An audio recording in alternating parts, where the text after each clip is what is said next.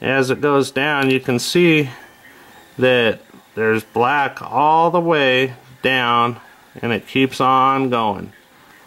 Well, that's a pretty good syrinx. Mine goes from the base of my brain, which is right here, all the way down like this one, and it continues to go. And it's also much wider than this one. Let me see if I can pull up a picture while I'm filming this here and show you one that's real wide.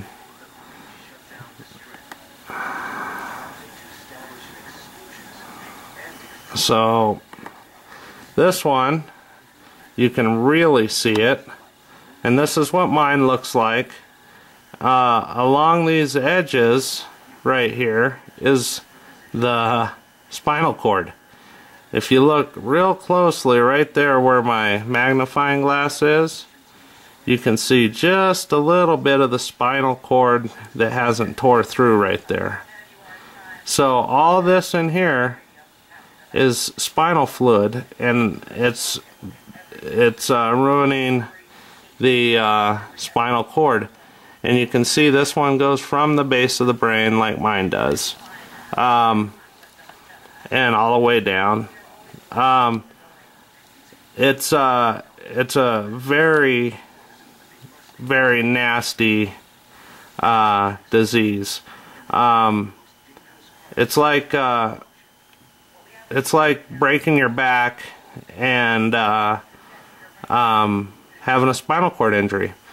The scary thing about it is, as you can see on this picture down here before I get rid of it, where it's going into the brain right here, the lower part of your brain is the cerebral cortex, and that controls your breathing, your heartbeat, all that. As that moves into the brain, if you do not have the surgery and hopefully it work and get this fluid out, it will kill you. You will die. Also you can have a lot of problems with the breathing and your heart and other stuff.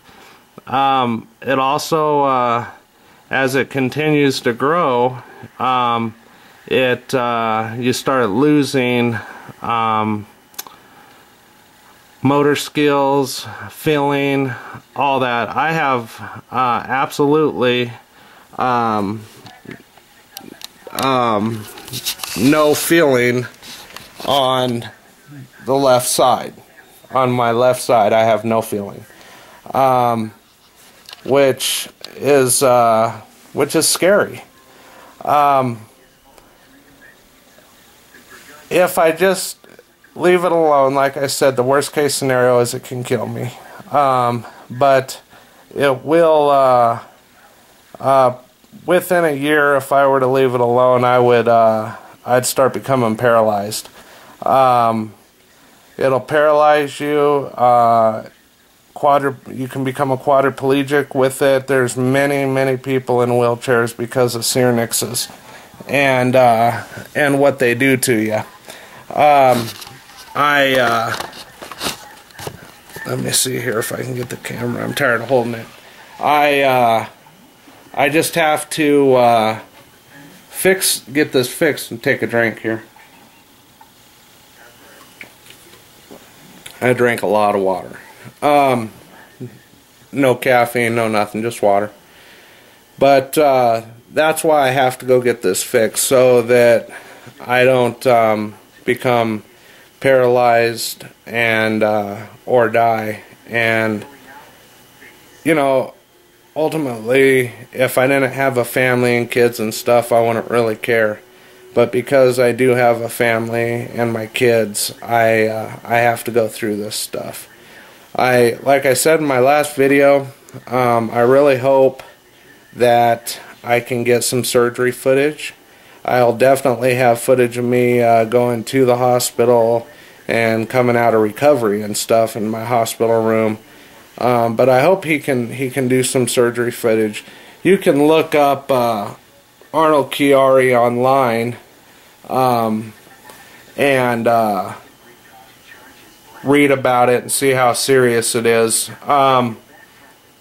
But like I said, I'm just going to try to get the word out so people can learn about this and know what it is, and maybe be able to support somebody that is going through this, because it's so sad. Also, I have a walker I have to use, a cane, stuff like that. I don't know if that's a permanent deal or not, but I do know that the damage in my spinal cord is permanent. It's absolutely permanent. Every doctor that I've talked to has stated that.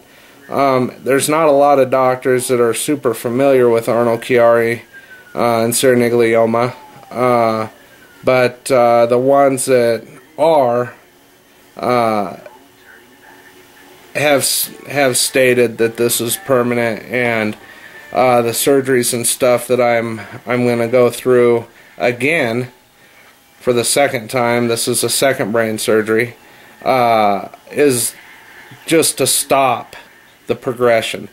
Now, the first surgery, if the surgeon wouldn't have been a flake, it would I wouldn't be going through this again, but I didn't do much research because I didn't know a whole lot about it, and I was relying on doctors to guide me and help me.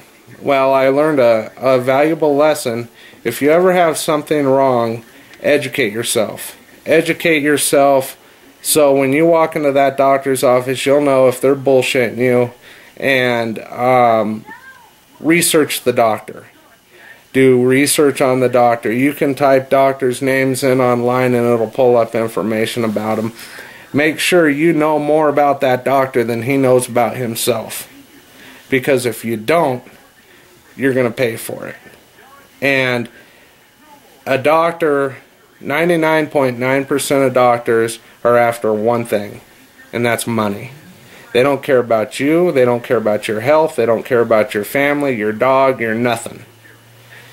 They want the money. So make sure you find a doctor that specializes in the problems that you may have, and make sure you know that doctor better than he knows himself. That way, if you end up with a problem, it's you're not going to just get hacked on by a dildo doctor. And that's what happened to me the first time. The doctor was way in over his head, did not do the surgery right. Because he didn't do the surgery right, I did not have a syrinx. But because he did not do the surgery right, it has caused a syrinx. And I had surgery again, and that doctor that time was working on my syrinx, and I went in for an MRI on a Tuesday and was in surgery Wednesday morning, because he said how bad the syrinx was and all that. And he wasn't lying, it truly is that bad. But he didn't look at all the other problems that I had going on with the Chiari and stuff. So that surgery was performed, and they placed a stent in my spinal cord and to drain that fluid off, and he basically did that surgery for fun. There was no reason to have done that surgery. But anyway, I hope that people are starting to learn about Arnold Chiari, and I hope people are enjoying these videos that I'm putting up, and I just want to say thank you and peace out. Have a good night.